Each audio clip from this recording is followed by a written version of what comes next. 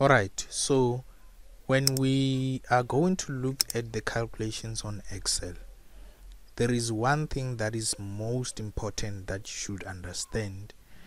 Without an equal sign, no calculation will happen. So when we look at this spreadsheet as you see it now, we are going to focus on the calculations here at the bottom. We are going to calculate total amount. We are going to calculate the average of the amounts. Then we are going to calculate the lowest amount, highest amount, and number of salesmen. So we have salesmen for January, and there are different amounts according to how they've been selling. So I'm going to show you how do you start a calculation on Excel. So when you are doing any calculation on Microsoft Excel, you need to understand that without an equal sign, your calculations will not happen. So let's start with total amount. When I click here on total amount, I need to introduce a calculation. So the first thing that you do is an equal sign, like I've mentioned. So after putting an equal sign, you need to determine or include a function. So our function here is to get a total. So when you are going to add things together on Microsoft Excel, you use the function sum. When I say sum, you can see a list of functions is appearing here because I've introduced the function sum. So after writing sum, I need to tell Excel that it needs to add different numbers. So if you see here, it says adds all the numbers in a range of cells. So it means now I need to include those numbers in the brackets. So when I open the bracket from the keyboard by holding Shift and opening a bracket, this is the only bracket that will be recognized by a function. So you can't just open any bracket that you want except that one.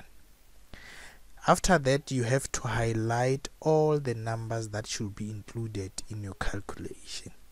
So after I've done this, I can close with the same bracket that I've opened. So pressing enter on the keyboard, it will give me the total amount. Now the next thing is for us to determine the average of the same numbers that we have used when we determined the total. If I say equals to average, you can see that the pop-up or the drop-down suggested functions. I can also see average. So when we read here, it says this one will return the average arithmetic mean of its arguments, which can be numbers or names, arrays or references that contains numbers. So what will happen here is that after choosing the function average, when the bracket opens, I will include the numbers inside like we did with sum. When I close, then it will give me the average amount within that range that I've selected. Now coming to the lowest number, when I say equals to, the function that will determine the lowest amongst a range of numbers, it is called min, M-I-N. You can see that the suggested function as the first one on the list is min. When I double click it, the bracket will open. So I want to know, or I want this function to return the lowest number for me amongst this range. So I will highlight the range and then I close with the correct bracket that I have opened. When I press enter, it will give me 5,000 because that is the lowest amount. So now the opposite of min is going to be when we determine the highest amount, which is equals to max, which is maximum. When I open the bracket, I will take the range, close the bracket, press enter, it will give me 8,400 because that is the maximum amount within the range that we have been selecting. Now when we come to number of salesmen, when we look at salesmen there on our spreadsheet, we can see that there are 4. But you can't put 4 and type it, because we need to use a function that will return that 4 for us. 4 as a number. So if I'm going to say equals to, now I want to see how many salesmen we have, there's a function called count. But if I use count, if you look here on the list, there are different count functions. There is count A, there is count blank, count if, and count ifs. So here on count, the tooltip or a hint that says counts the number of cells in a range that contain numbers. But when we look at that salesmen and the statement that we see here, they contradict, because that column contains letters or names which are in alphabetical letters, but this statement says count will only work for numbers. Now when I go down to select the second one that says count A, it says counts the number of cells in a range that are not empty. So we can use that one because it's going to include everything as long as the cell is not empty.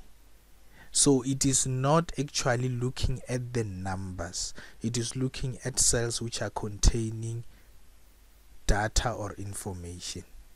So I'm going to use count A.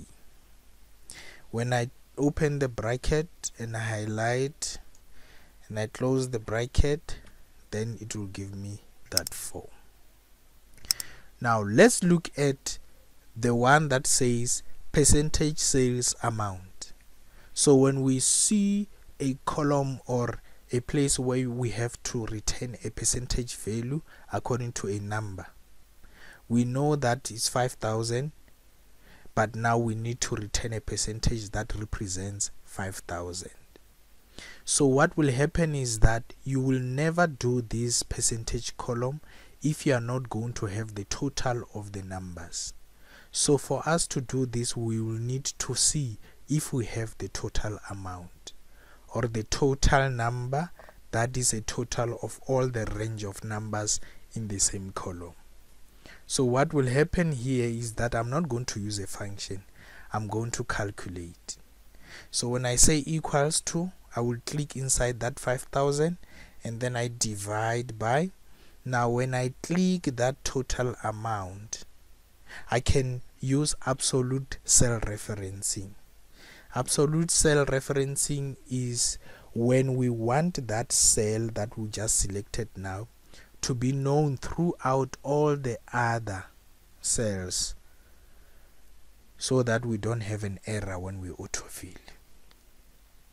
For an example, if I just leave it like this and don't use absolute and divide the 2 and press enter, I will get a decimal which is going to be a percentage. Okay, but if I autofill, then you will see that when I change to percentage like I'm doing now, I want it to show as a percentage. See, now we have 168%, which is not realistic. Now all these percentages, they have to be totaled to make 100, but one of them now it's more than 100, then it's wrong.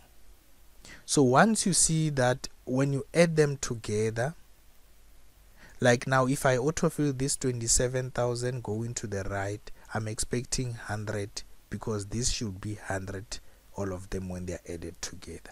So if you get something that is not 100, that is a total of all the percentages, then you know it's wrong.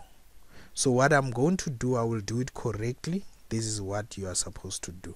Equals to, when you click this, you divide by the total, then you press F4 on the keyboard like this.